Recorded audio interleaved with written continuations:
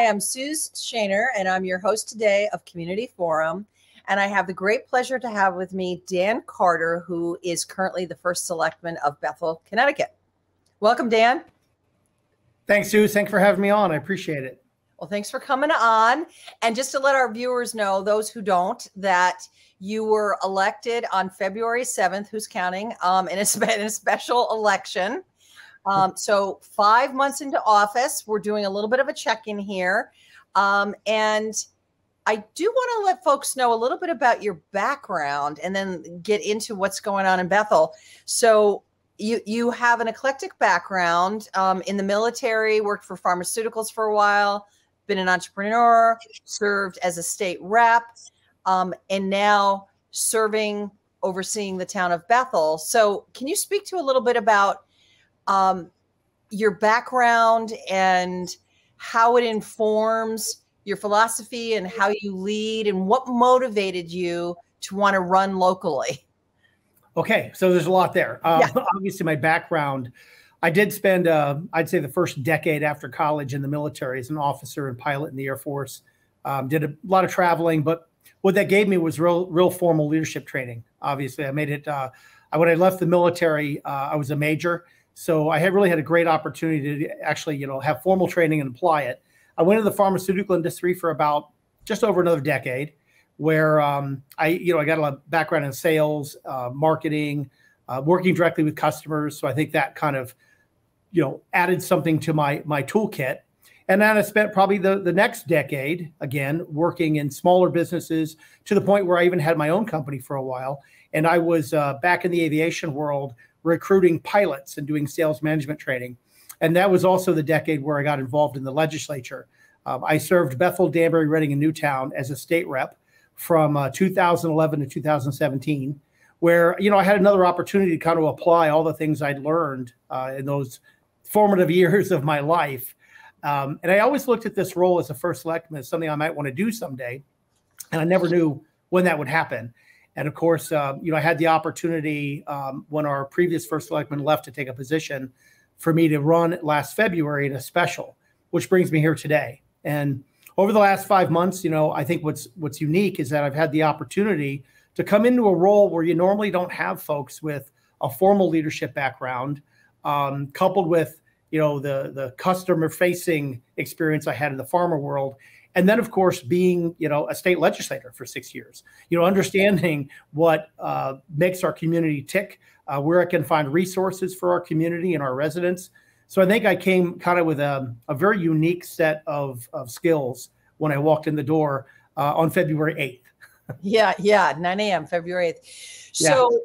So if you could I want to drill down in terms of some of the issues that you ran on in your platform, but if you could just distill down, what are the most significant things you've learned? It's only been 5 months, and some of that is just like getting the lay of the land. But if we had a gestalt on what's your key takeaway so far, what would that be? Well, a lot of what I learned happened during the campaign. When I started the campaign, I was originally thinking about, it's about budgets, it's about, making sure we keep the place affordable to live, and all those things were at the forefront, which is true, by the way. But one thing I noticed during the campaign and listening to what residents were talking about, there was a real lack of communication in town. And, I would talk to the kids in the schools through a World Cafe experience that we had, and we found out how disconnected they were from the community. And the same thing would happen with seniors who felt left out of what was going on. And then, of course, anybody, downtown would realize that, all of a sudden you wake up one day and there's something built in your backyard and nobody knew about it. Yeah. So it was very clear that the town was, maybe have a website or have information, but wasn't pushing it out, wasn't reaching out to the community. So that was the first thing. And then the second piece was the development in town. We have a very charming New England town. It's quaint. It's one of our greatest assets to draw people and businesses here. And there's a real feeling that we've kind of come to this point where we're overdeveloping. So during the campaign, I really found out those were the top things on folks' minds, in addition to keeping the town affordable. So, stepping into office, that was really what I started working on right away. And I still learn that's true because I've done some things that, have increased transparency in town. People know what's going on. I'm reaching out more to people in town. So Dan, let's just address that for a second. Yeah. So being more transparent. So what are some ways in which I want to talk a little bit about some of the ways in which you're doing that? And just to let our viewers know, by the way, first time I met you was in April, and I charged into your office because I went to pay my taxes on a Friday. It was like 12:30 and the building was closed. And I was like, what? Why is the building closed? And so that's how we got off. That's the foot that we got off on. And I have to say, I was impressed with, you said, hi, come on in. I was all fired up, and we ended up having a very productive discussion around a lot of topics in town, having been, a homeowner for 25 years in town. So that was my first experience with you. But what are some ways in which you were trying to be transparent and your different vehicles for communications if folks want to know what's going on in town? So the first thing that I had an opportunity to do, I have a position in town hall that's actually for a personal assistant. Instead of getting a personal assistant, what I did is I brought somebody in to do communications part-time. First time Bethel's ever had anybody dedicated to communications. And that role is all about trying to find content in town hall, through our department heads, whether it be, public works, public health, all those folks who need to get information out to the community, and then, beef up the social media presence rather. And I do a little weekly newsletter that comes out on Friday afternoons that folks in town really, really like, because now they're feeling connected to some things that they might not have known before that was happening. And it can be something as simple as, Dan, go ahead. Sorry, I'm going to keep interrupting you because I want to make sure we're landing on some of these things. Yeah. So if folks wanted to get on that newsletter, how do they get on that newsletter?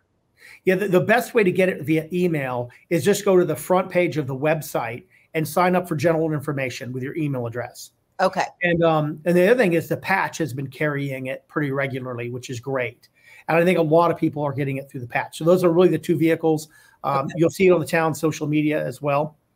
That's the best way if you want to find the weekly newsletter. And the newsletter covers all kinds of things. I mean, it's almost kind of it's easy to read. It's short. It's kind of random in a sense that you'll see things that we're doing right now in town hall. It may be as simple as, this morning I went to a meeting for the center, right? For domestic violence abuse victims, things like that. Or maybe we're talking about a union contract. Yeah. And then we'll talk a little bit about what's happening next week. And then I always try to give a little bit of shout out to individuals doing something special in the community. So that's kind of the way we do it. And you might find, where we have paving coming up the next week. Before nobody would tell you what roads are being paved or what's going on. So those are the things we're trying to do to be different. Yeah, I mean, that's good to know. Suddenly you're driving, you're like, uh-oh, there's a big, detour. So in addition to transparency, which you've just covered a little bit, you also had a platform on 4 different areas. So I want to just do a check-in on all of those if we could. So, making Bethel affordable, housing opportunities, public health and safety, education excellence. So I want to start with more affordable housing, which obviously that can mean a lot of things. And it was interesting. I did a little research on some stats, which I was surprised to learn.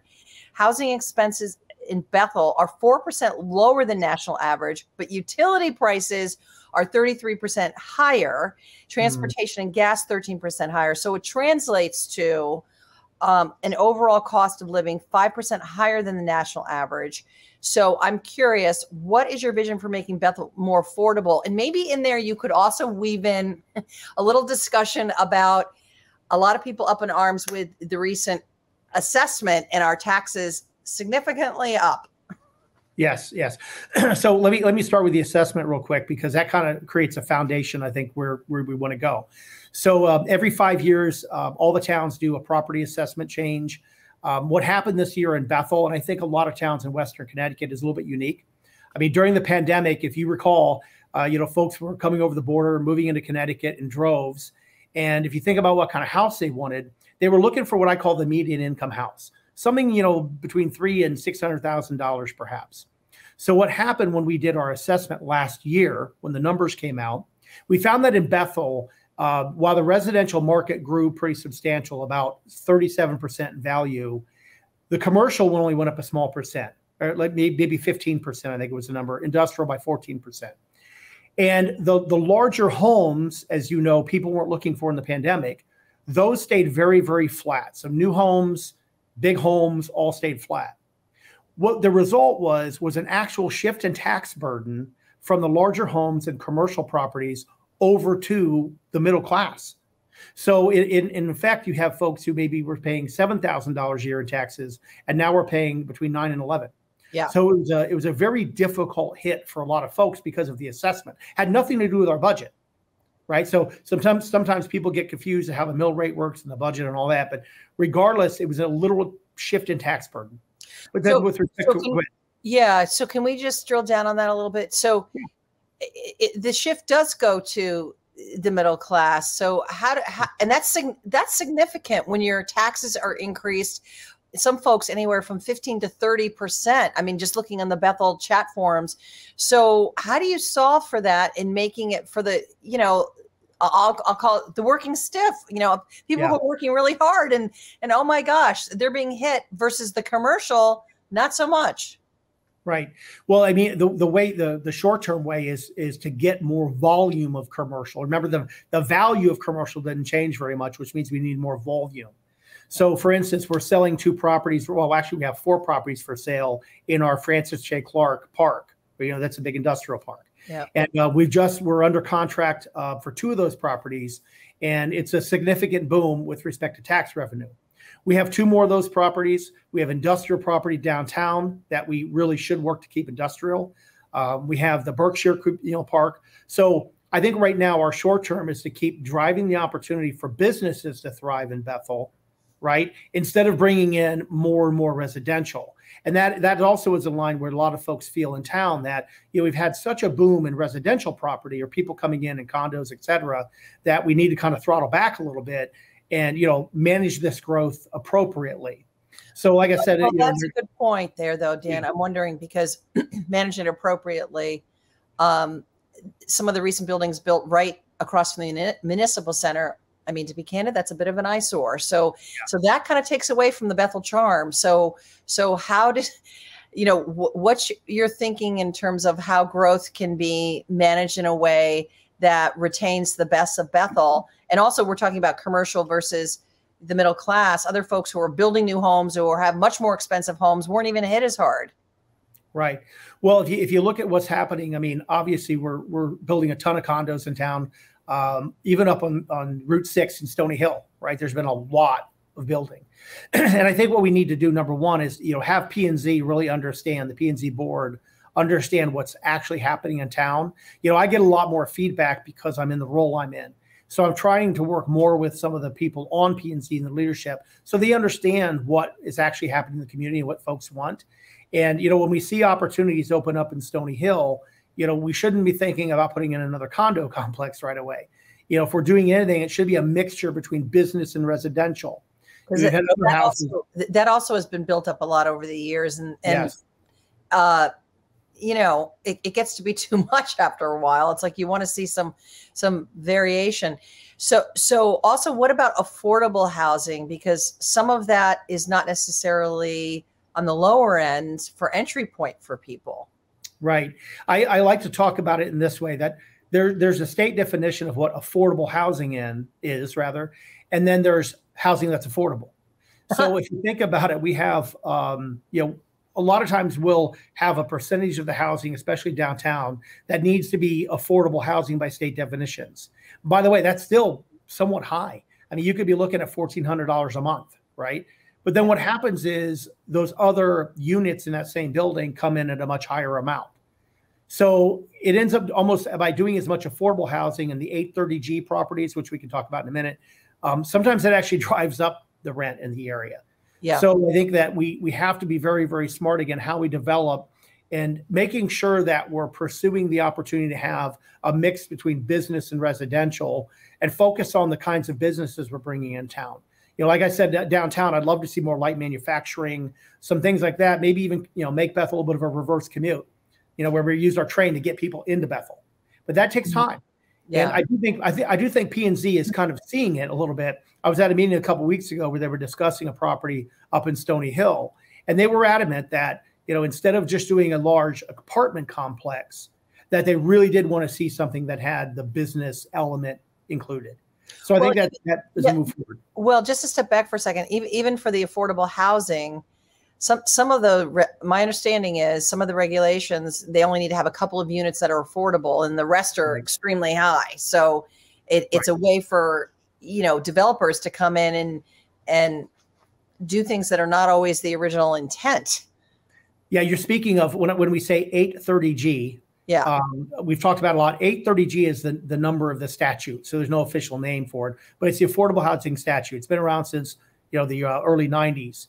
And what it does is if somebody comes in and does an application under that state statute to build something, they can essentially bypass local zoning.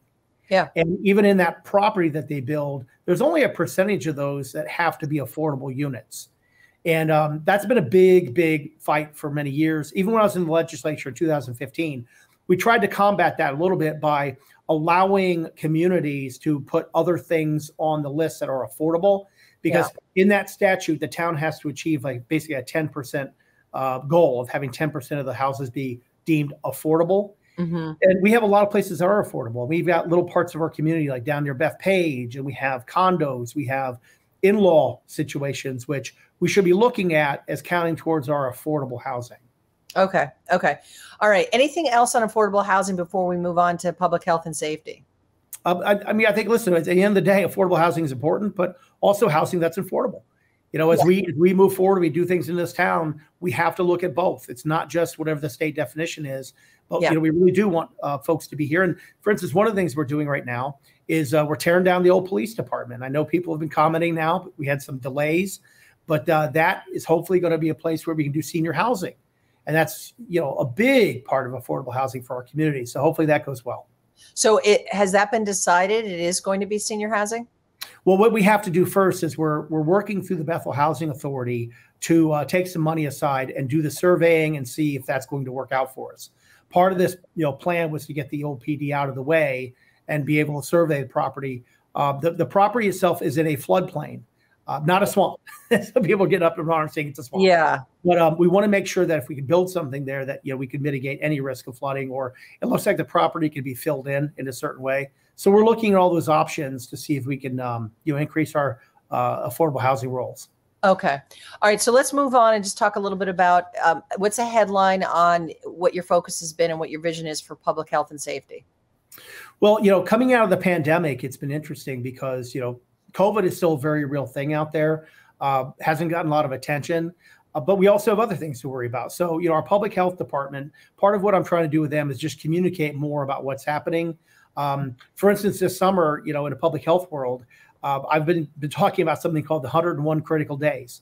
A lot of folks have never heard of that, but if you think about it, between, Labor Day, Memorial Day, that is a time where the most accidents happen in the summertime. Oh, yeah. So we try to educate our community, educate folks in town hall to make sure they're making good decisions over the summer. So to get people thinking about looking out for each other. And I hope that, that mindset goes into everything else we do. We offer vaccine clinics and things like that through public health. But then there's the safety part, and the safety in the community is always a big concern. And there are two places I worry the most. Greenwood Avenue keeps me up at night. It's very congested these days. Congested. Yeah. The big worry is in the morning too. People come through like it's a racetrack. Yeah. So we're working on some things there to, do some retrofitting, putting in some more crosswalk signs, some things like that. Crosswalks. I'm looking at getting crosswalks up near Big Y, because we really want to make sure that, the community is pedestrian and bike friendly. Well, that's a good point because even Big Y, especially with all the, I remember before Big Y was there, but even not only with Big Y, but all the residential housing. So there are residents there and people do use those sidewalks. And that whole corner there has gotten extremely congested, as well as Old Hollyville Road, a lot more congestion and traffic down this road because of the different businesses that have arisen there. Yeah, what happened, I think, a number of years ago, the town actually applied for crosswalks with the state. Remember, that's a state road. And I think there was a little bit of what I call the chicken and the egg. We were planning to do development up there, but the development wasn't there yet. And I think we were denied based on that. Now, as you see, we've got hundreds of families and businesses and everything up there. I think this time around, we'll have an opportunity to get that done. It will take a little bit of time. Obviously, we're working with the state government.